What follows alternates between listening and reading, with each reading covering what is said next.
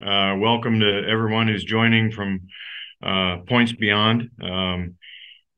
In North America, which is where I am, the Northern Hemisphere, spring started this week. And with spring is not an exact coincidence, but squirrels and birds and animal wildlife are in plentiful supply no matter where you are in the world. Critter Guard has been for 20 years involved in the efforts to mitigate damage caused by these animals and wildlife in overhead lines and substations. And so I want to spend a few minutes with you today going through kind of who is Critter Guard and what makes us different from some of the other animal mitigation people you'll see out there. So Randy gave a nice introduction for me. I've been doing this for well, a long time now. I actually purchased the company Credit Guard a number of years ago, and so one of the things we've kind of learned with squirrels and birds is, and this is backed up by reams of data from the American Public Power Institute and many others. Randy mentioned that Critter Guard has done our own research and curated our own statistics, and you can see those online either at our website or at Electricity Forum and the magazines that Randy has mentioned. Bottom line is that squirrels and birds are undisputed as the number one and number two animal related power outages in the world. And it kind of causes me to think, I'll show you my age here a little bit, causes me to think about an old cartoon that we used to have. That's Alfred E. Newman up in the corner. Alfred E. Newman was famous years ago in the Mad magazine for having this devil may care attitude. What? Me worry? And we sort of see that a lot with a number of the utilities we deal with. Our number one customer across the world is public utilities, whether state owned or private. So we get these kind of activities all the time. Bottom line is, as Randy said earlier, you know it's going to happen. Squirrels are curious little critters. They will show up at the weirdest locations, and what fascinates them is anybody's guess. So our company has a 20-year track record with these utilities, offering a very different way to solve this problem. You'll see as we go through, there's a lot of different solutions out there. All of them have some degree of effectiveness. We've kind of learned over the years with Critter Guard that we're different because we do one major thing differently. Our products move when the squirrel engages it, and that makes all the difference in the world. And we'll go through that in detail. So a little bit more about the company. We were started in 2001 in Columbia, Missouri. I actually knew the original owners, which is why I'm an owner today, because I knew how the company had been set up and run. When we bought it, it's expanded significantly since that time. We now ship worldwide. We have customers on 6 continents, and a very reliable product. So we welcome your investigation. If you've not heard or talked to Critter Guard about your animal issues, by all means, reach out afterwards, and we'll be happy to get with you. So a little bit of background in terms of concepts, maybe not definitions so much, but at least concepts. We definitely prefer our customers to be proactive. Don't wait for the squirrel outage to happen. You know it's going to, just a matter of when.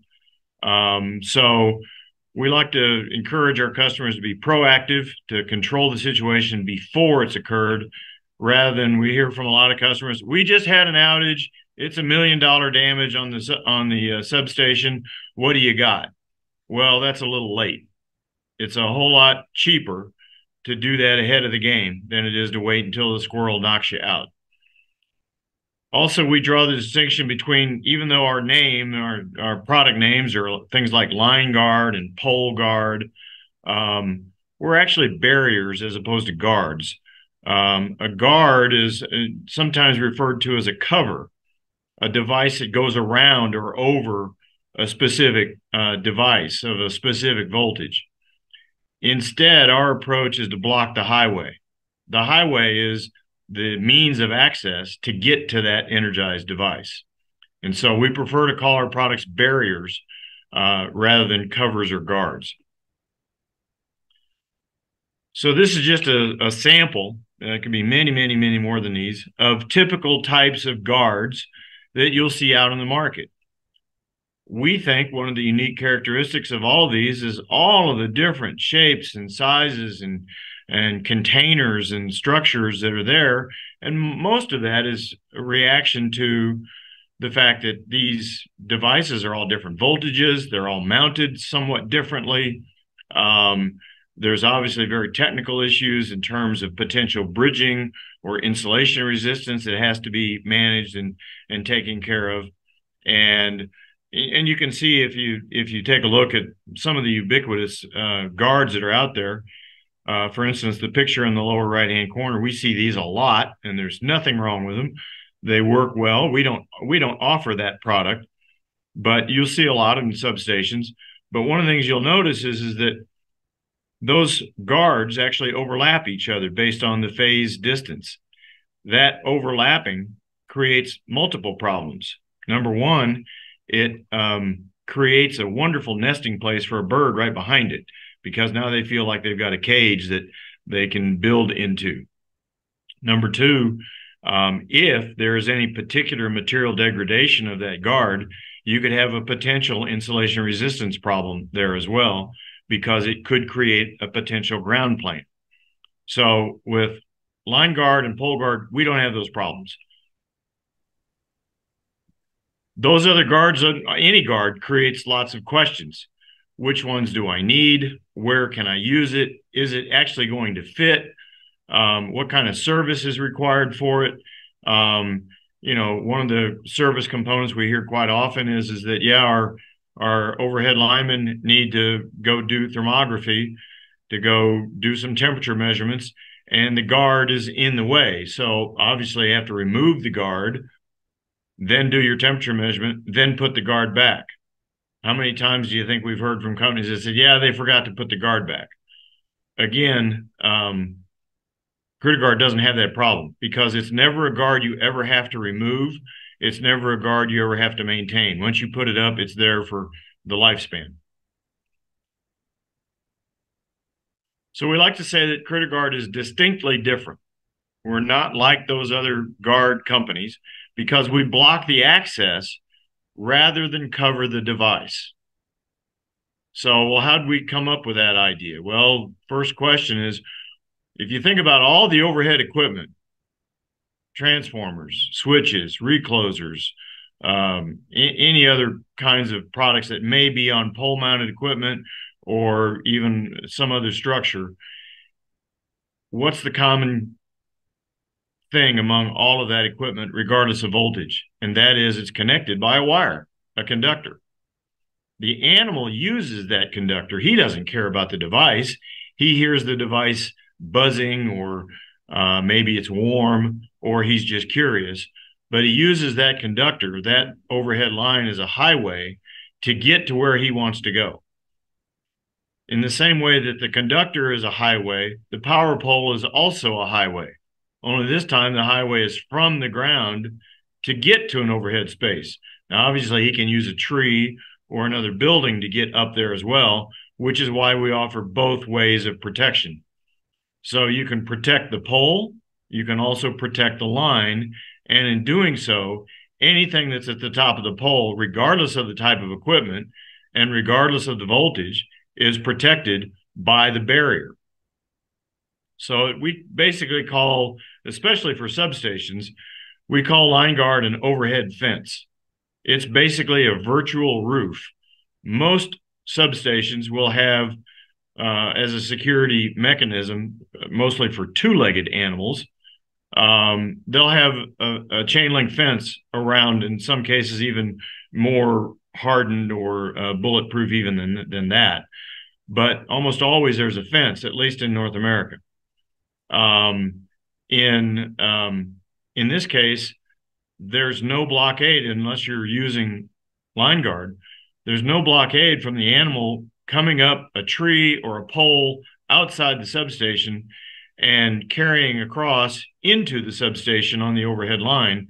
And then he's now down inside the fence where it's protected. He's away from predators, and he can have a grand time in there. And so obviously line guard will prevent that from happening. And we see many utilities that have installed line guard now across all of their substations where animal mitigation is a risk. So line guard is a near universal solution. So as I've said, we don't really care what the voltage of the line is. It could be as simple as an overhead service entrance cable to a home or a business, single phase, or it may be three-phase power, or it may be even transmission power, depending on where the animal problem exists. As the name implies, it's guarding the line, called line guard, but in fact, it's guarding the assets on the line. So as I said, we're basically putting a barrier on the line, much like a utility crew or a road construction crew would block the highway so that traffic can't be at risk getting over where the work's going on. We'd use the same approach with line guard on the overhead line. The design is one, even though it just sits there most of the time, the design is one that moves or spins once the animal engages with it. Because they're curious and because they want to get to wherever they're going, they will engage with the product. And as soon as they do, they put their paws or their body movement on the wheel, the outside wheel, and it spins and it causes them to become unstable. And once they've done that, they can no longer keep going forward. Now they're hanging on for dear life. And so they normally back up, and many times they'll just give up after the first try. Other cases are a little more aggressive and they'll try multiple times, and we'll take a look at that here in a second. We've applied this against all kinds of crawling animals. It's not just squirrels, rats, snakes, monkeys, even sloths. We mentioned sloths because while we don't see that very often, it is an opportunity for some of our customers where they have ecological preserves or animal habitats, and they have protected species either by government or local regulatory issues. And that could be a type of a monkey or maybe a sloth. And these animals have very little defense when they're up on the overhead line. And God forbid they actually cross two phases and cause an outage and perhaps even kill the animal. Now the utility has a public relations nightmare on their hand as well. So that's what line guard helps stop. And again, once you put it up, there's no maintenance. So in the presentation, I'm going to link to another video here. I've got it linked separately. So we'll go to it next. Whoops. There we go. Can everybody see this? I hope. Randy, can you say yes? That's showing up. Yeah, that's fine. John, I can see great. that. So you'll see this video. This is a customer supplied video of line guard that's been installed on an overhead service entrance cable to their home or office. And this particular animal appears to be a rat. We're not exactly sure, but it doesn't seem to have the fuzzy tail that you'd expect with a squirrel. But the behavior is exactly the same. The animal will approach the wheel, and as soon as he puts his weight on it, it spins him upside down. Well, now he's confused and disoriented. He doesn't quite know what to do. So he's trying to figure out, how do I get by this thing? And the really ambitious ones he's going back and he's going to rethink his strategy. Now in a second clip, he's coming back on the line and he's approaching it again. And this time he's got a different plan. So he's going to try, and sure enough, it spins him again. It's like, yeah, that's not going to work. So I'm going to do one last attempt here to see if I can get over this spinning wheel. And that means he's going to jump. That's why we call that outside. So there he jumped. Now the rollers spin. And you notice the rollers spun independently of the wheel. And they spin independently of each other. So it's kind of like that game show where they put the contestants on spinning barrels in the water. One barrel spins one way and the other barrel spins the other way, and the animal just can't get their footing. It's also a very hard plastic shell. It's smooth. There's almost no surface for the animal to get his claws into. So if he does try to jump, that's also why it's 5 feet long. Each of those rollers is 1 foot, and together that's about a 5 foot long system. And the squirrel from a standing start can't jump 5 feet. He's going to land on roller 3 or 4 or even 5. And as long as the roller spins freely, he's not getting past it. And the other great thing about line guard is once they can't get past it, animals seem to have this built-in communication system that us humans don't understand. They're able to tell everybody else, don't go that way. It doesn't work. That way's blocked. We've noticed several times that it's like once an animal's been repelled, they don't come back and their other partners don't come back either. So it drops the activity significantly, which is exactly what you're looking for. Meanwhile, there's no harm or interference to the electrical conductivity. It's not affecting the electrical system whatsoever. And it's not an insulator. It's not acting in any kind of an insulation role. And there's no potential bridging to adjacent lines. So if you had it on a three-phase line, which many times happens, the spacing on the three-phase line is such that these systems are not anywhere close to each other. So you still have the recommended air gap between live phases. Okay, we'll go back to the presentation here.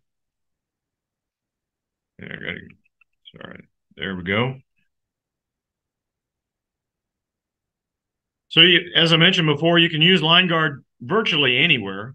It doesn't even have to be a powered line.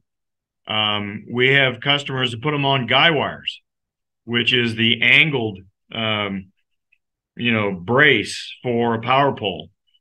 There's already existing guy guards on the market that are 8 feet long conduit. It's like a split loom conduit that fits on a guy guard. But because they're 8 feet long, they're actually pretty easy for squirrels to go right past. We've seen it many times.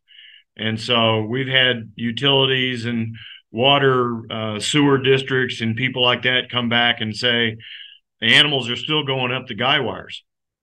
So you can put it there as well. Basically, you want to install line guard anywhere on the line between where the critter comes on the line and whatever it is you're trying to protect. Maybe it's the top of a pole, maybe it's a transformer, maybe a switch or a recloser, something like that. And we don't care where you put line guard because, again, it doesn't affect any of the electrical characteristics. You just need to put it between where they come on the line, which might be a power pole, it may be another building, or it may be a tree that they drop off of. And as long as you put it between there and, for instance, your substation, they can't use that line anymore. We have different options based on install. It's quite easy to do. I mean, we've got these all over the world. Critter Guard does not install these ourselves. We don't have a service organization to install. Pretty much, it's always the lineman installing this. But you can put it on either hot or de-energized. We've had some utilities that say, due to safety regulations in our utility, we have to de-energize the line. Okay, that's fine. That's obviously easy as long as you have the redundancy to cover that during the time of the install. Or just recently, we've introduced a new hotline clamp. So the system can be installed using a hot stick. It's a large C clamp that hangs over the line. You can tighten it up with your hot stick and never have to be too close to the line. The rollers snap together, so if you're wearing proper insulated gloves on the line, you're good to go. We have, as I mentioned, virtually any overhead conductor. Everything from triplex lines, bundles, if you will, to individual conductors or even single phase lines, even coax like Cox and Charter, they're customers of ours as well. All the cable TV companies, telephone companies, doesn't matter what the line is. Line guard only weighs about 3 pounds. It adds no stress or resistance to whatever size line. So we're good to go. And we know, even though most of the animal problems exist on lower voltages, distribution style voltages, we have installations up to 77 kV that we know about. So normally they're much lower than that, 38 kV and below. But if you've got a special need, by all means, reach out and give us a shout. This is just another example of one of the things we offered to make this a little simpler for customers with larger cable bundles. Two major things. You see the larger roller openings. That's a blow up of the end of the roller once it's assembled over the line. The standard opening is 1 inch. But if you have a cable bundle like a triplex, that loose collection of cables might be larger than 1 inch. And if so, it's easy to cut the roller back to make a bigger hole. So some utilities have told us, yeah, that's fine, but we don't want to do that. So we now offer that as a defined product rather than making you do it. So if you have needs for triplex with either larger roller openings and or hotline clamps, you can see the clamp hanging on the picture on the left. It's very straightforward, simple clamp, but it handles a wide range of conductors and is very easy to install. So the next product we want to talk about is pole guard. So we just covered line guard. Now we're going to switch to pole guard. Again, it's a highway, but it's a highway from the ground up to the overhead asset. And pole guard blocks this highway. We use two big plates. They're rigid, sturdy plastic plates, same kind of plastic that's used in brake pads. So it's extremely wear resistant, very tough, and will repel animals that weigh up to 30 to 40 pounds. We've had customers say, do you have something to repel a human? Unfortunately, no, we haven't gotten to that level yet. But I suppose if you have humans crawling up your poles, you probably have need for police or some other regulatory agency to take care of that.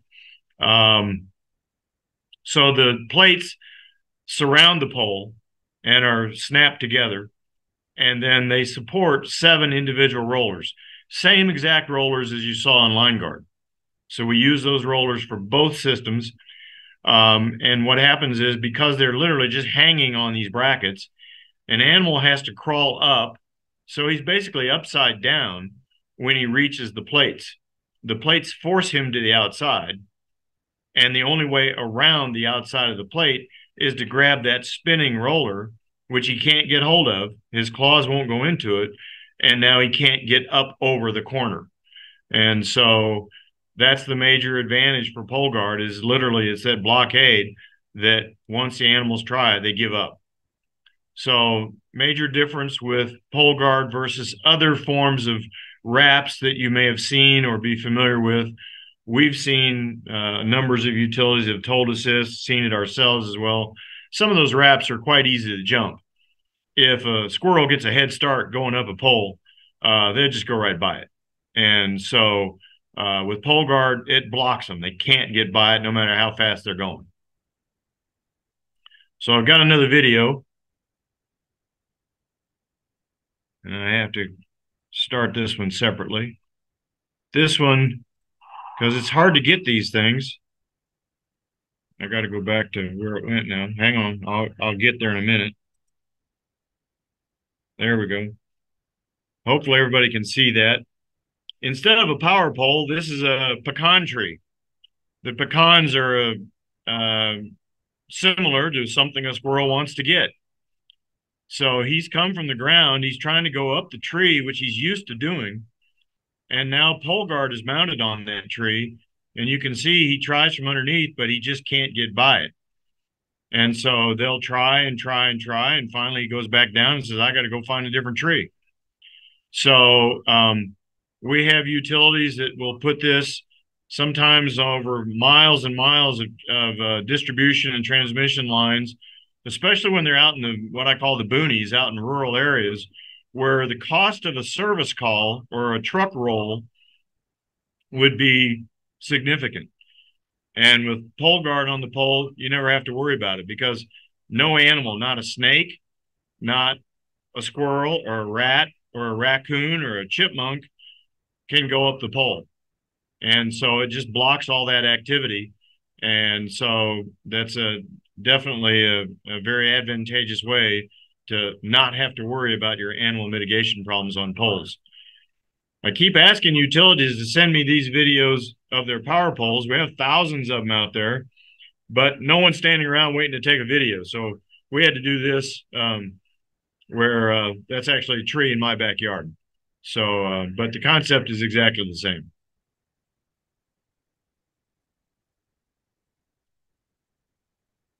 Okay, so here's an example. Sorry, I should have shut the sound off on that. Let me go back and find that. That way it's not squealing at us.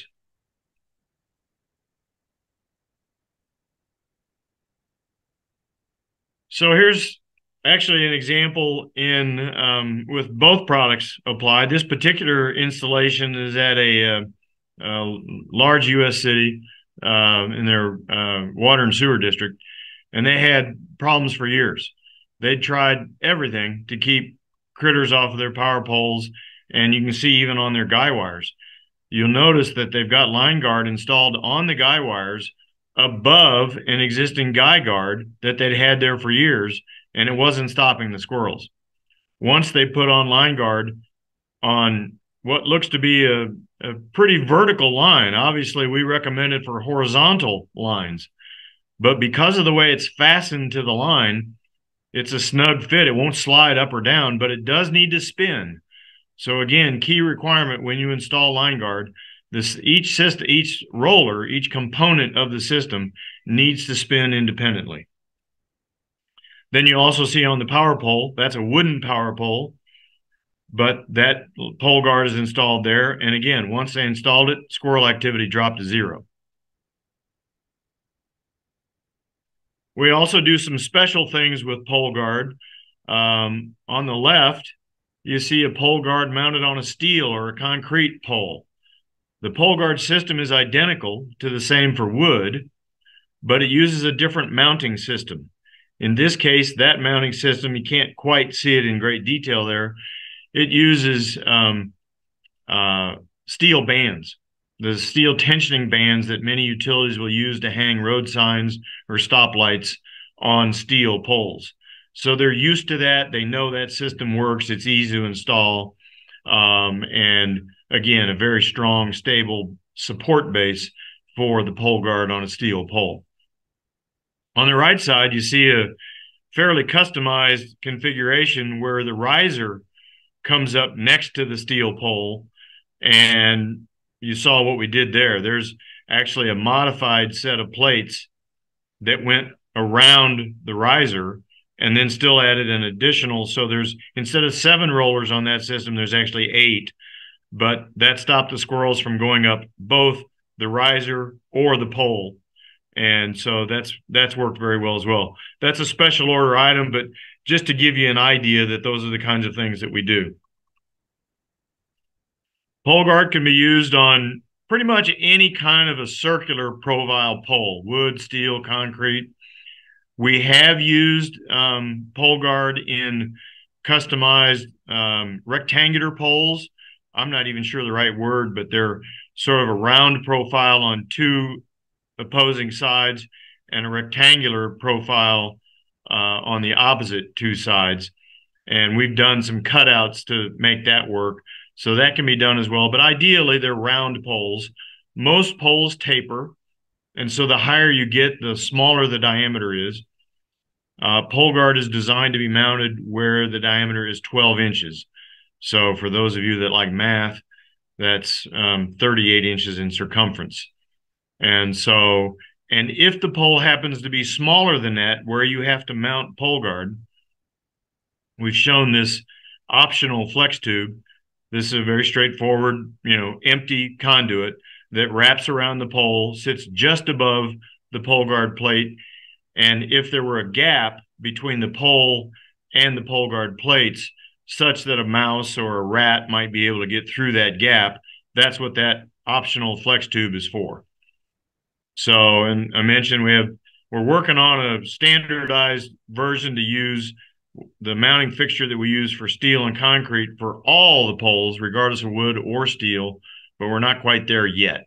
So we have different fixtures. It's the same system. It's still called pole guard, but it's pole guard 301S for a steel pole and pole guard 301W for a wooden pole. Well, we've covered the number one cause of animal problems. What about the number two cause? That's birds. A couple of years ago, we started to offer bird block. Similar to line guard and pole guard, it basically repels birds.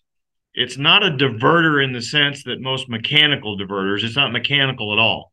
It's a scent-based product. In other words, it stinks or it smells, and the birds don't like it. So the trick of our particular formulation is that we're able to keep one of the formulations to last almost 4 months long. We offer it in two formulations. One is very strong and designed to chase the birds away quickly, but it will only last maybe 6 to 8 weeks. And then it can be followed up with a longer formulation, which will last up to 4 months. In combination, that series will prevent birds from nesting or roosting and becoming a general nuisance for the better part of the nesting season. So several months long. And basically, you're training the birds to go somewhere else. It doesn't hurt the bird, won't kill them, doesn't hurt humans. You may not like the smell. It smells like old garlic, like a bad Italian restaurant, but and you wouldn't want to have it in your office. And it does have a shelf life. So we tell people it's like if you're going to install this, you need to have your plan ready to go so that when we ship it to you, you can put it up right away. We've had success with many different kinds of bird species. Technically, the scent was developed to be effective on all. I can never get the word right. It's oviparous, I think is the correct technical word. So there'll be a test later. Not really. Oviparous means egg-laying species. So rather than try to find out, will it work on my bird, ask, does that bird lay eggs? And if that bird lays eggs, then likely our product will work on it. It works differently based on whether they're small birds like woodpeckers versus large birds. Large birds like an owl, an eagle, a hawk have large pronounced openings in their nostrils. When they breathe in a lot of product at one time, and it irritates them. Small birds don't breathe as much. So we've learned you have to put out a little more product, a little more highly concentrated to chase the smaller birds away. But nonetheless, it's still effective. From pigeons to crows to woodpeckers to owls and eagles, we've had success with all of those. It's sort of a vapor barrier, but it's not really like a Star Wars type vapor barrier. Birds can fly through it. What we're trying to do is keep them from staying someplace. So if they're going to a place and perching or resting or nesting and just generally hanging out, and they happen to be in an area that you don't want them there because of the potential nuisance, then that's the where to think about installing bird block. It's a timed release. The odor will last for a long time, depending on what formulation you get. We generally prefer you start with the stronger formulation where you have active signs of nesting. And it is required that you clean out the nesting before you deploy this. A bird's sense of home is very strong, and so they will come back unless you've cleaned it out before you deploy the product. We've also learned that even when the product has gone off several months later, that birds sometimes are hesitant to come back because even though it doesn't have a strong smell anymore, they recognize the bag is hanging there unless they've been removed and taken down. They're easy to throw away. There's totally safe for the environment, and easy to hang up. They're literally 2 ounce or 50-gram bags that are easy to hang. We've used them in lots of different places: substations, overhead lines, cross arms, transformers, depots and warehouses, especially open bay or high bay ceilings, hang them from the rafters where the birds will come in and roost in the warehouses and then poop all over the service trucks down below. Nobody likes that, and this chases them out. A couple of examples here. The one on the left is a very high voltage nuclear power station that they had outdoor concrete walls. Those are, can't remember now. I think either 500 or 750 kVA gas filled, phases up there above. And the birds would come in and nest on all that support architectural work there in the generator bay. And so you can see him using a hot stick to deploy the hanging bags. Similarly, on an outdoor substation, this particular one's in Oklahoma.